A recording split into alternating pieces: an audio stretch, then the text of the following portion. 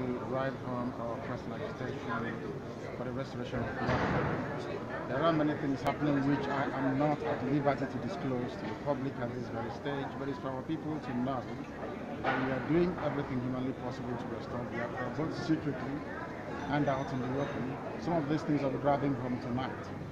One thing is unmistakable. Our resolve to restore Biafra can never ever be underestimated.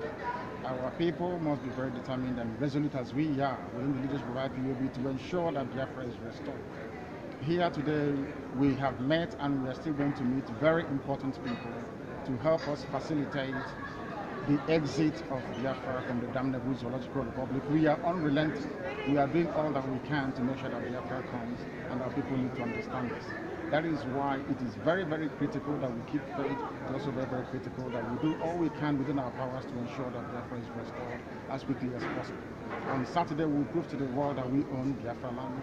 All the efforts to try to rig the criminals back, those that caused pattern downs, those that brought pattern downs, those that are responsible for the death of our people back into power will not be tolerated. We will not allow it.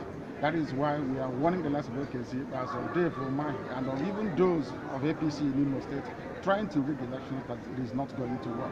All their efforts to rig the elections at the local government headquarters will not be tolerated, and it will be challenged if need be.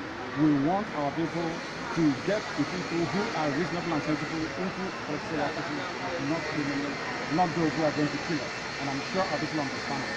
If anybody in doubt of what we are doing, you listen to Radio Biafra.